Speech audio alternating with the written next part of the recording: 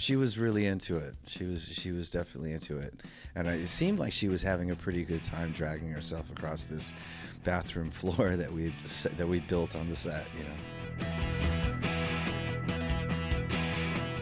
You're such a lie, you are already enemy. The song "You're a Lie" is basically a relationship song where you're, basically, I think everybody's been through it, where you're hooked up with somebody that turns out in the long run to be somebody completely different than who you thought they were in the first place. So I wanted to have something that represented a girl that represented that in the video. And we had a limited budget, and said we just want to make her turn from really pretty into something really hideous during the course of the video. We did it all in one day. We were on the set of Phantom of the Opera at Universal Studios. The way that this record was done was really an extension of how Miles Kennedy and I worked together the first time, where I write a piece of music, an arrangement, and then I give it to Miles and let him have at it, and he writes a vocal melody and lyrics. And so that's basically how the whole album was written.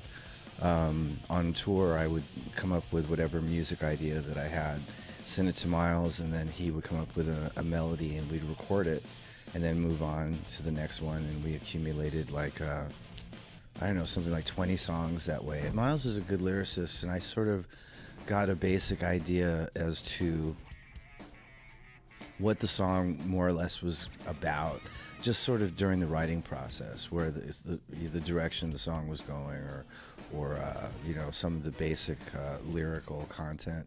But he had free reign to do whatever he wanted to do. It's far be it for me to try and steer the ship when it came to lyrics. He's a very honest, straightforward lyricist, so I don't want to sort of tamper with that. We're doing 4 shows with Motley, and I've had a pretty great relationship with Nikki and Tommy and Mick and Vince even for this whole time. I think there was some issues between Vince and Axl at one point way back when, but I don't know if that had an effect on all the guys involved, because we've been friends for a lot of years, and we actually toured with those guys back in I think it was 1988. So anyway, yeah, I hadn't even thought about if there was any conflicts. That it's going to be a really fun show because we go back, such a long way.